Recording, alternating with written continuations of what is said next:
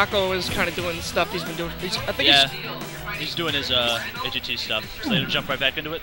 Yep, alright, here we go. Go! Alright, that's really amazing. So both of them instantly throw their respective projectiles. Yep. First second of the match. There's going to be a lot of this. It's going to be...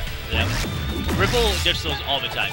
Just the point-blank Gordo where it's guaranteed to hit you because you don't expect it to hit Gordo. He's got a horseshoe up his butt. Oh, wow. He's not... Oh, the DI mix-up. There's bad DI. He should have just DI'd it for the down throw because... That's how Ripple gets people all the time. If you don't DI down and away off of that, you're guaranteed to get drop zone fared and it'll kill you usually. And I don't know why he DI'd that way on stage with the down throws, because he was guaranteeing a follow-up or such as a grab. Okay, good wait. There's good patience. A lot of people would have panicked in that situation. Wow, Ripple got that grab. I actually thought Mako was the one that did. It could be a port issue. Yeah, he's dead. Yeah, because Ripple's actually got port priority. Yeah. It's only player 2, but yeah, beats player 1. Man, you know what I always wish to see when DDD plays? I wish that his Waddle Do would just combo into like stuff. You know, it shoots the little laser. Yeah. I've had that happen to me a couple of times in friendlies where like when the beam hits me, oh, Mr. Saturn, get him. Now he's out of there. It blew my mind. Plasma, old school Lucas player, he absorbs the Waddle Do lasers, and I'm like, I didn't know that was a thing. You wouldn't think it is, but it makes sense because it's energy based. Yeah. So it's just like, no, that shouldn't work. It does. So he's got, I don't know, I think he's going to struggle to find kills in this set, honestly. I don't really know how he's going to find a good kill off of him. Like, DDD owns the air, basically, and Mako's just kind of panic jumping and kind of limiting his options. Yeah. Where Ripple could just throw a Waddle Dee and, like, cut off either a landing or, you know, ascent. Yeah, I think Mako's struggling a lot because he's not used to people being able to, like, chase him. Yeah. Off stage, because he's Peach, you know, you should be able to recover uncontested. People should have to wait on stage to get you. But, you know, DDD having like 4 or 5 jumps, not afraid to go after you. Option for the Toad. Not gonna work though. Oh man. It's looking a little rough for Mako. And I don't think, well, maybe this, because he has limited breathing room. Actually, yeah, the stages could definitely be a big factor on this result. Because he doesn't have a lot of room to like run around and like escape. He's always stuck in a corner. Yeah. Although I feel like Peach would have the problem being the one like being able to approach here. So it's like maybe you want the like limited room too at the same time. So it's like I don't know. Unfortunately, I've not really experienced that this matchup, but that's gonna do it for game 1. That's a solid 3-stack. Yeah. Yeah, I think that hanky panky experience really paying off for Ripple there. Man, the set of them at Shuffle is just ridiculous from 2 years ago. It was like a solid 25-minute set. I bet. It's just constant air camping.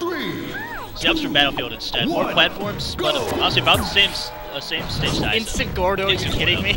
Ripple is such, I don't know. Is this Stitch? It looked like a powerful one. It might have been Stitch. It might have been just Dot Eyes. Yeah. It definitely didn't look like the normal one, though. Yeah.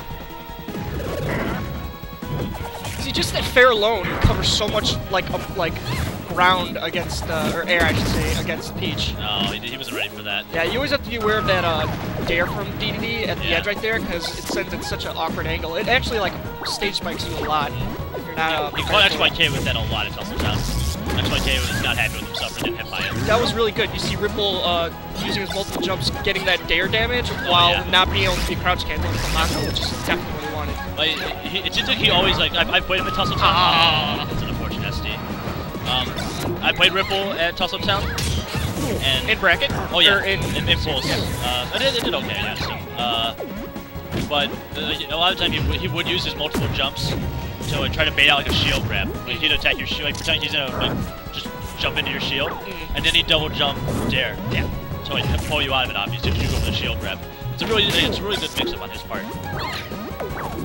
Mako's got a lot of ground to cover here. And I think a lot of people would agree with this, is that Ripple is very good when he has a lead. Oh, absolutely. One of the best players possibly.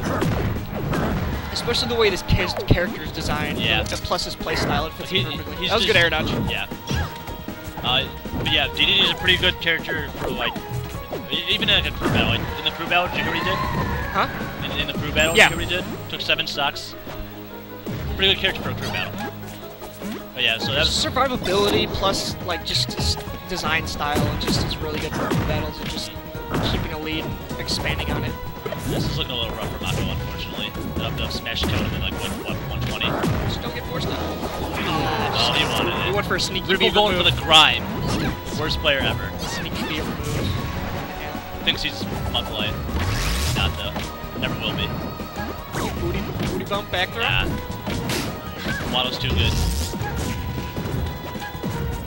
Yeah, I don't know. Mako's just like, he's too far behind at this point. He went for the roll. Yeah, he went for the roll. Gutsy call. He actually, That is pretty Urkel good. said he hates Jet Hammer.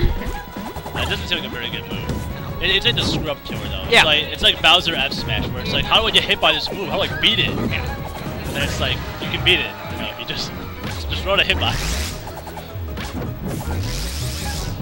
Do you know that apparently when he charges it, like he takes damage, he stops taking damage after like 20%. And you just hold it infinitely until he lets it go or someone hits him out of it. I thought, It's pretty stupid. Oh, I missed the edge right now. Damn Gordos. Rough.